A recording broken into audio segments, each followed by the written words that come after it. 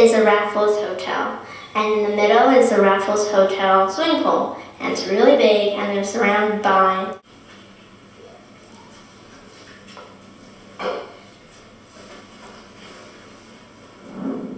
the Raffles Hotel is the grandest hotel in all of Singapore.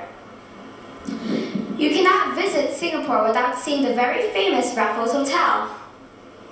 Within the Raffles Hotel complex, you will find the Hotel Museum, the Culinary Academy, the Long Bar, origin of the well-known Singapore sling drink, the restaurant, and Frister and Doc Chang's, and its palm court, with its palm and frangipani trees.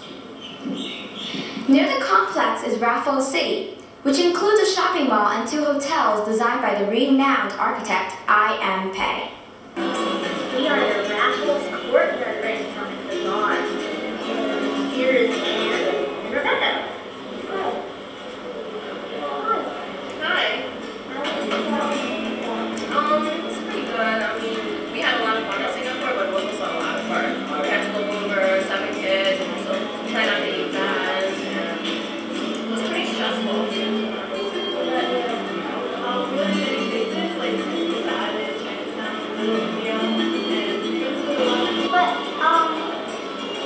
Did you like your time in Singapore, or was it just all work? Did you enjoy it? There were definitely moments of fun. There were few moments of work. There were lots of things interesting.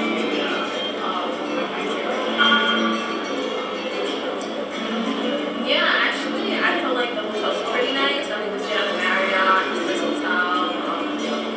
It was a pretty nice hotel. I think we had fun. We swam in the swimming pool. That was nice. Yeah, we went shopping. That was fun. So, we're going back to New York tonight, and our job will be done in Singapore.